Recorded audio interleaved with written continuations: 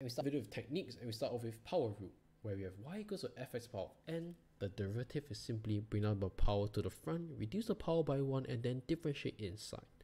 Next up with exponential, where we have only two types, y equals to e power of fx and a to the power of fx.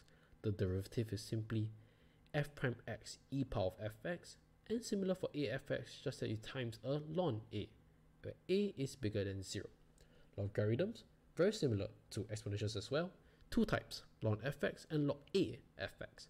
Derivative are simply f prime over fx. Same thing for log a fx, just that you times by a 1 over ln a. Again, a bigger than 0.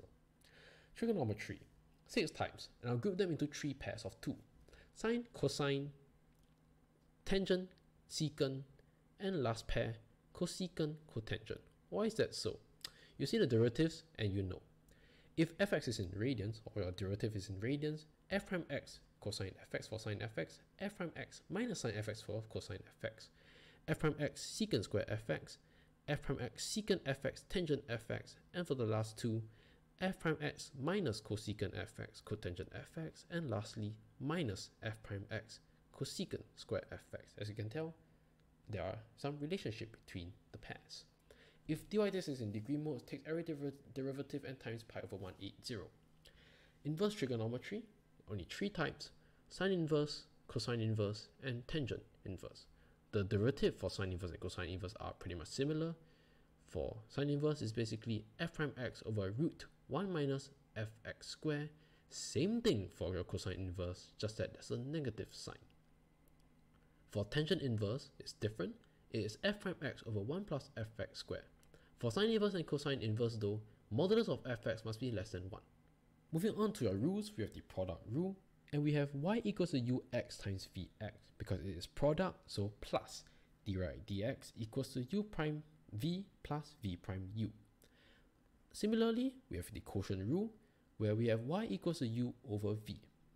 Dy dx is simply, well, quotient, so it's minus, right? So u prime v minus v prime u over v square. So take note, divide by v square. Differentiation by first principles, well, we let y equals to fx, and we let the derivative basically be, as the limit of h approaches 0, fx plus h minus fx over h. So this is kind of like a gradient, right?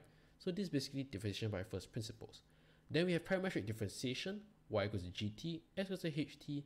So to find dy dx is simply dy dt over dx dt, your connected rate of change, right? Which is basically g prime t over h prime t. Lastly, we have the implicit differentiation, the core idea that d dx of y equals to dy dx. And therefore, if we have an equation xy plus sine fy equals to e to the power of gy plus ln hy, just need to apply the basic rules. So product rule here to give us y plus x dy dx plus f prime y times dy dx cosine fy equals to g prime y times e power gy times dy dx, and lastly plus h prime y over hy times your dy dx. We finally have application, and we start off with normals and tangents. To find the equation of the normals and tangents, we have to use equation of a straight line. And the general form is given by y minus y0 equals to m bracket x minus x0, where x0, y0 is any point that lies on the line, and the m is the gradient of the line. Gradient of a tangent is dy dx at any particular point x. Same thing for normal, just that it's given by minus d1 over dy dx equals to minus dx dy. Moving on to rate of change, well, to give you some examples, dy dt, dx dt, dv dr, and dA dr.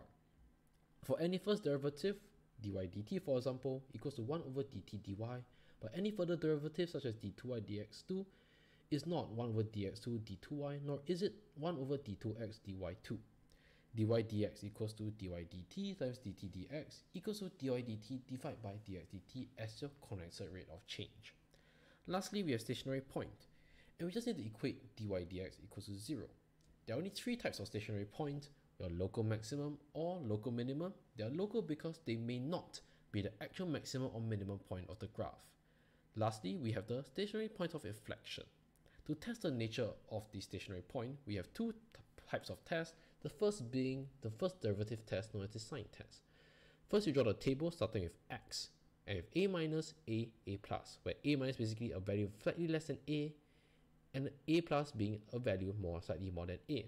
A basically gives the value where dy ds equals to 0.